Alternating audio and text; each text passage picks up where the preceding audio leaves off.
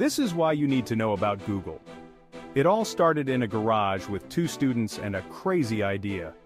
Back in 1996, Larry Page and Sergey Brin were just two Stanford students with a mission to organize the world's information.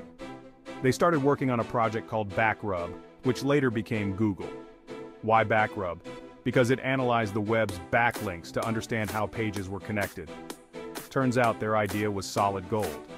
Larry and Sergey wrote their first search engine in Java and stored their data on 10 4GB hard drives in a Lego case.